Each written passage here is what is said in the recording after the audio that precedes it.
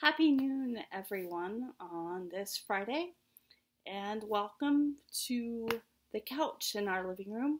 Today just feels like a couch day.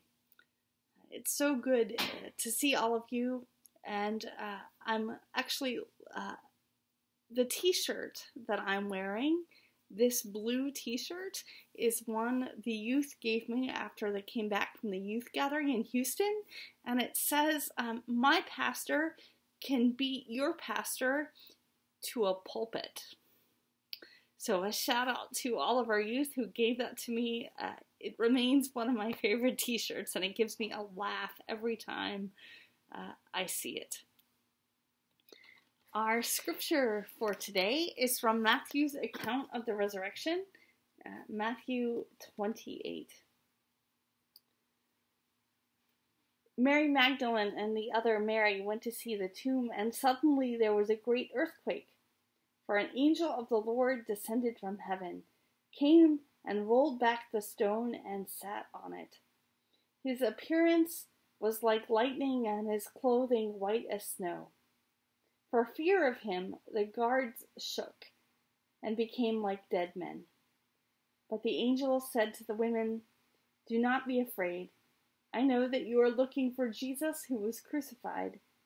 He is not here, for he has been raised as he said. Come, see the place where he lay. Then go quickly and tell his disciples, he has been raised from the dead, and indeed he is going ahead of you to Galilee. There you will see him. This is my message for you."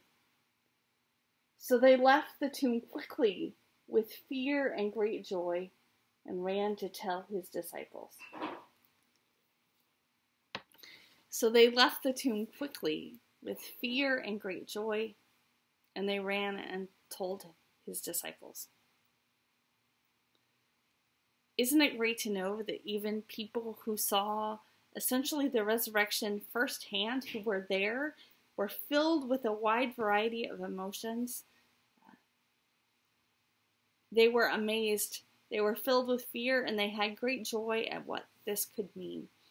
And so our prayer today also recognizes the fact that our emotions are all over the place these days. And our daily prayer comes from Clouds and Glory, Church Prayers, or Prayers for the Church Year by David Adam. And these are some of the prayers for Easter Day. We remember before you all who walk in darkness and fear, all who are weighed down, all who are heavy laden. We pray for all who have lost hope, for all who are approaching death, for those caring for the terminally ill, for those in hospice. As you appeared to Mary and the travelers and the disciples in the upper room, be known among us. Christ be in our homes, in our work, and in our journeying.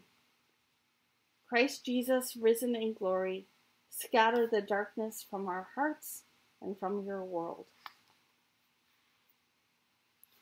Enjoy your Fridays, everyone, and God's peace be with you. Take care.